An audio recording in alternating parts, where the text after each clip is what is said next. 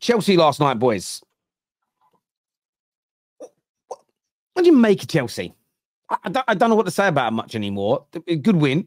Late goals, though. 2 big away wins in the space of a week. Fans last night, though, were calling for him out even harder than they were after the Wolves defeat. What are we saying? Because, and then you get some that are like, no, he's proven he can turn, are they turning a corner? Is it the manager getting everyone on side? What are you saying, LB? Because they're just, I mean this with respect. They're a weird team right now and a weird club right now.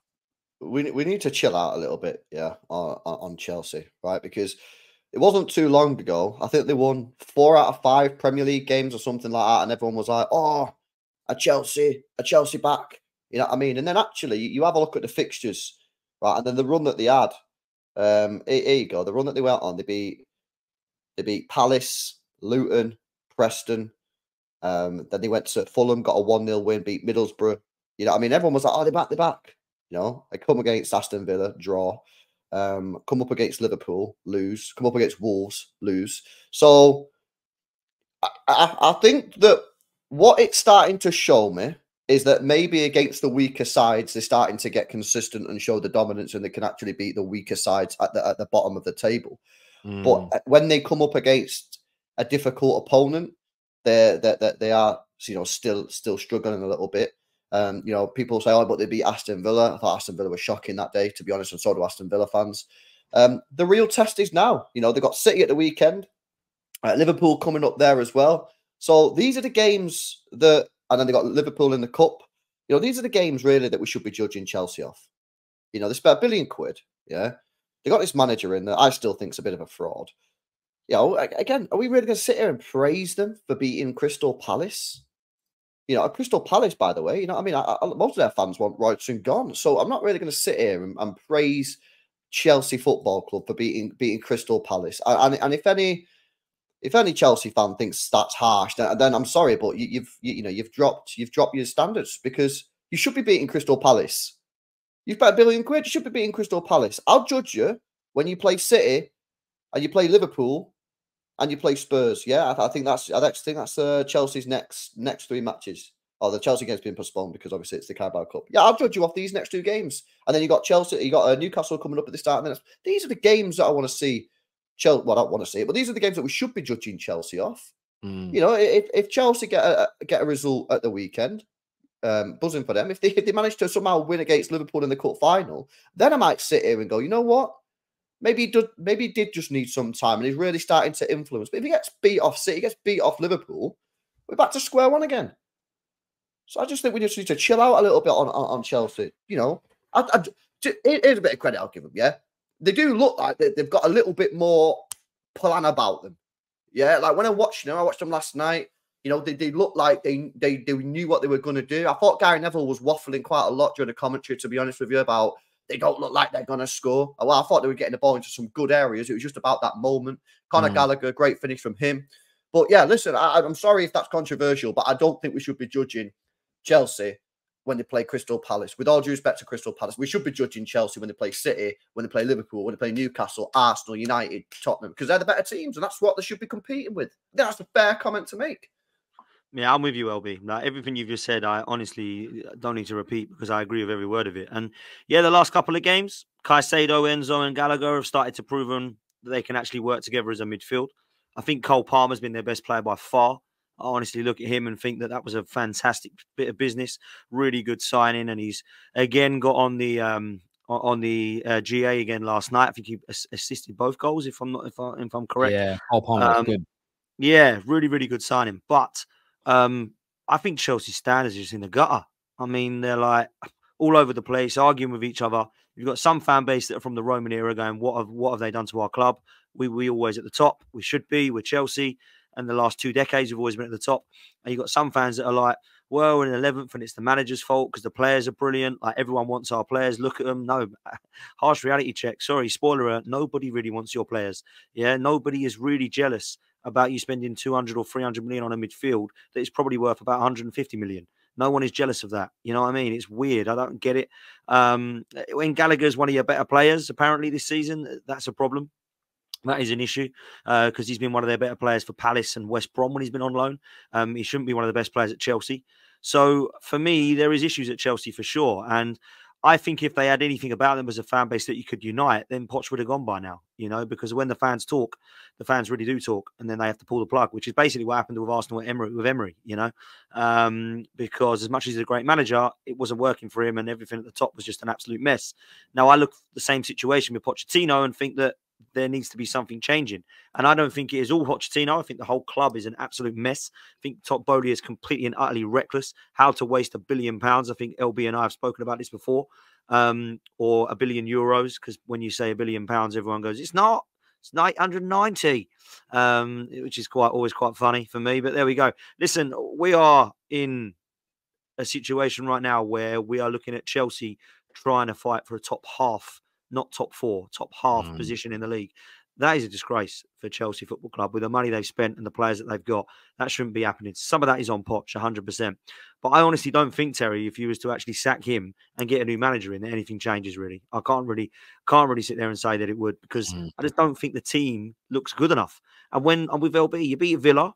Villa look beatable at the moment. You beat Palace. Palace are a shambles. People are talking them potentially going down. So I don't then go, oh, well, Chelsea are back. I reckon they'll go and win that Carabao Cup now and they'll get in the top four. No, I still think Chelsea will struggle this season. So nothing's really changed from where I was at the start of the season to now, if I'm honest. I disagree with you on that, Dan, though. What do you mean? You don't think if they had a better manager, they wouldn't be higher than they are? No, I didn't say that. I said I don't think they'd get much better than where around where they are now. They'll probably fight for maybe European football, maybe. So but I don't think do you not think that's sackable then? What, Pochettino? Yeah. Would you not sack him then? Yeah, I would have sacked him before now. Yeah, 100%. Because I'm hearing this quite a lot about people saying, "Oh, well, I won't sack him because I don't see what would change." Well, what would change is you could potentially get European football. So why would you not sack him? Yeah, no, I agree with that. But I think some people look at the situation and think it's Pochettino. If it weren't for him, we could get in the Champions League by now with his squad. I don't think that squad's good enough. I'm sorry, I do not look at that squad. How many of those players would you? You said that's Man United and we all bantered it. I don't think we're far off with Chelsea, if I'm honest. I don't look at Man United squad and Chelsea squad and go, wow. I mean, Man United must be absolutely looking at Chelsea squad right now going, I wish that was our squad. Would you, Terry? I would not. If I was Man United, there is not much difference there. You might look at Enzo, you might look at Caicedo, you might look at Cole Palmer. After that, you're looking right. Petrovic, he looks all right, I suppose, but I don't look at him and go, wow, Alisson better watch out. I think Chelsea have some good players. You got Malo Gusto in. How many have they got? Though? Did you look at that Chelsea squad, LB, and go, that is? I mean, look I personally, I don't look at that squad and go, okay. There's about 9 or 10 players there that I'd happily take into my Arsenal squad. I don't really do that. I like Reece James when he's fit, but I wouldn't take him because he's just made of glass. I like Ben Chilwell, but he's made of glass. Thiago Silva is apparently their best centre half. He's nearly 40. Like, where are we going here? Like, honestly, Caicedo, I like him a lot, but he hasn't really cut the mustard at Chelsea, in my opinion. Enzo, yeah, he looks all right. I don't really get what he is. I don't know if he's a attacking mid, a number 8. I thought he was very good last night, Enzo. I think he's one of the best players in the last 2 games. But where's that been? Like, where has that been consistently? And then you look up top. Do you want Nicholas Jackson? Not for me. Do you want Broja? Not for me. He's now gone to Fulham. Who else have they got up there? I don't even know who they got now. They got one striker and then Jackson, and he's now out apparently in suspended. Sterling, you will know about him. I wouldn't really say he's awful, but I think he's kind of, all right player. So Cole Palmer and Caicedo are absolute definites. Other than that, LB, how many are you taking at City squad? I'm taking more from them than I would United. Okay, that's fair. But my point is not. My point is, like, how many more? Like, really, like, how many are you taking? Who are you taking in the squad then? Go on, name them. I'd take Malo Gusto. Enzo. I would actually take Enzo. I would take Cole Palmer. I'm a massive fan of Cole Palmer. You've just sold him to him. I didn't fucking sell him, did I? I didn't want us to sell him. I wanted him to stay. I don't fucking want us to sell him. Nkunku's a top player. Sterling's better than probably most United wingers on his day. No, I'm talking about City. Who are you taking in the City squad? You know what, Sterling? You just said Sterling and Palmer. You sold them to them. Yeah, no, look, what I'm saying is they've got better players. I think they've got better players. Do you know what? Do you know what? I get where you're coming. I look at it this way: when Chelsea was signing these players, I don't know about you, Dan, but a lot of people were looking at it going, "Oh God, that's a good player. It's a good player."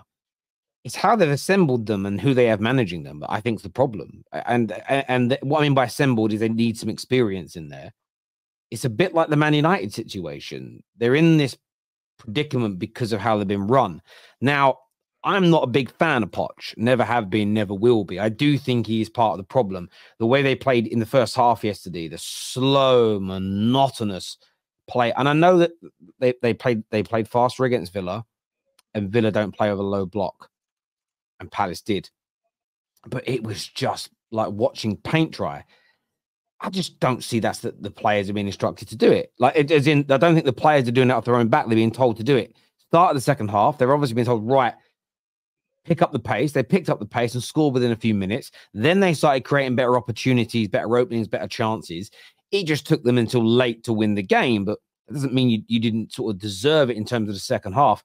I do think, again, if you got the club to be run better, brought in some elder statesmen to help that team, and then brought in a better manager, I think we'd be talking very differently about a lot of these players. I think there's a lot of talent in this Chelsea team, but it's a lot of talent that could go to waste if the club isn't run right. A theory I have is this: if you take KDB from 5 years ago and put him in the Man United squad, and you put Bruno Fernandes in the City squad, the world views those two players differently today. Same with Chelsea, if vice versa.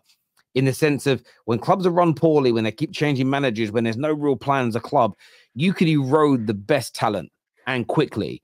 Whereas if your club is run well and you've got a brilliant manager and the ethos is great, you can take a player that's very good and they'll always look that little bit better. You know, how many players left Barca?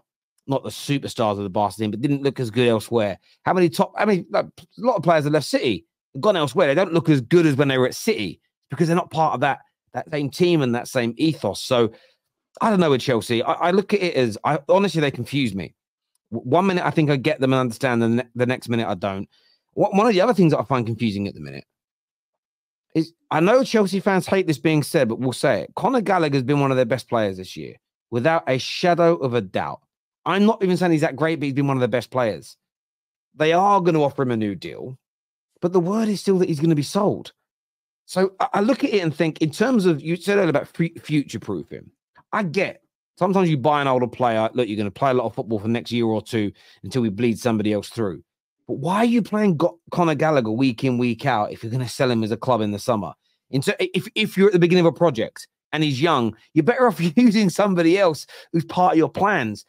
That's the element of Chelsea that I don't get. There's lots of areas where could be FFP. They need to cash. No, I get it, and so they've got to play him, so they've got to move him on. But then you're not trying to develop a team right now. You're essentially putting some players in there just so you get money for them.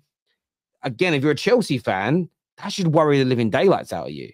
That's a horrible place to be in. Well, we don't really want to play Gallagher. We want to sell him. But we've got to play him so we can get the money so we can spend. Now, Ben Jacobs has kind of poured cold water over that by saying Chelsea have got about 200 million to spend ever before they sell anybody. He's the only, listen, I know he's well connected at Chelsea, so he could be right.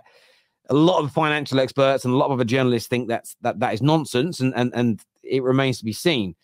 But if it's not nonsense, why is there such a clamber to sell all these players? I get the Broyer's not good enough, etc. But I don't know. I think they're actually better off selling Reece James than they are Conor Gallagher. Not because Conor Gallagher's better than Reece James. Reece James can't stay fit. Someone will buy him. Yeah, I agree. I think Reece James has got like serious problem now in terms of the hype that was around him. Maybe 18 months ago. You know, it's slowly dying off. You know, I'm when you're scrolling through like TikTok and that, and like people are having these debates about the best right back and the best English right back. Some of these people are not even including Reece James in the conversation. It's Trent, Trippier, and Walker. Whereas 18 months ago he was involved in that conversation. People are not really speaking about him anymore because he's, at the end of the day, you have to stay fit. Do you know what I mean? And when he's fit, we all know he's a good player, but ultimately it's kind of irrelevant, right? If you're only going to play 15, 20 games a season, it's kind of irrelevant. So he really needs to focus on getting himself fit, because if he doesn't, his career will just pass him by. We've seen this happen to loads of players in the past. We're not being dramatic. We've seen loads of players look at Thiago, for example, at Liverpool. How long's he been there? 4 or 5 years, something like that? He's not even played 100 matches yet. So he needs to sort that fitness out. Yes, he's He's CSC got all the Reaper. attributes as well to be an unbelievable right back. Of As well. course he has. Of course he has, yeah. Honestly, he's got the crossing ability. He's got the up and down. He's got the defensive mind. I think he's a really good footballer. But my God, he's made of glass, and it is a big shame. And just lastly on Chelsea, by the way, I don't really know anyone that has achieved their goals without a centre forward or a goalkeeper. They're two of the most important positions on the pitch. And I know Petrovic has started to come into his own, but he's better than that Sanchez. But have we seen enough for him to go? Yeah, that's the goalkeeper to lead them forward. Petr Cech. You know, you're the next guy. You know, you're the next Petr Cech. Not for me. And then up top, they've got nothing. They've got absolutely nothing up top. So I don't know. I mean, LB thinks Chelsea have got a good squad. Fair play. Need to take some of their players. Whoa, whoa, whoa, whoa, whoa, whoa, whoa, whoa, whoa, whoa, whoa, whoa, whoa, whoa. That's what you just said. You want Gusto. You want Gusto ahead of Rico Lewis, Carl Walker, and Akanji. Apparently, no, I didn't. I didn't say that. I said I would said take you wanted him. Gusto. Yeah, not to start. I mean, the squad. Well, that's what I'm just saying. Akanji, Rico Lewis, and Kyle Walker are your right backs, are they not? I'd say Rico Lewis is more of a midfielder now, to be honest with you. And Akanji is kind of like, again, he's, you know, people do this all the time. He's a centre back who sometimes we play right back. So let's not twist my words. The point that I'm making is they've got a squad that's better than being in 10th. Yeah, that's the whole point of the conversation. There we go. It's definitely better than being in 10th. And a few Chelsea fans saying, how could we sell Reece? It's not about his ability. It's about his availability. And I think when he's fully fit and fully functioning, he's better than Gusto. But Gusto's going to play for you. It looks like he's going to play for you regularly, week in, week out. So he's therefore by default better because he's available. At the end of the day, if you're not fit and you can't play, it is what it is. Petrovic was a great signing, is what Miko Dillon says here. Yeah, I mean, I've been watching him a couple of times. Yeah, he looks good. He looks good. Right. I don't know if he's going to take him to the top, but he looks good, man. He looks like an all right goalkeeper, yeah. Yeah. Better than Sanchez, anyway. Yeah, that's not hard, though, is it? Jeez. Yeah, 100%.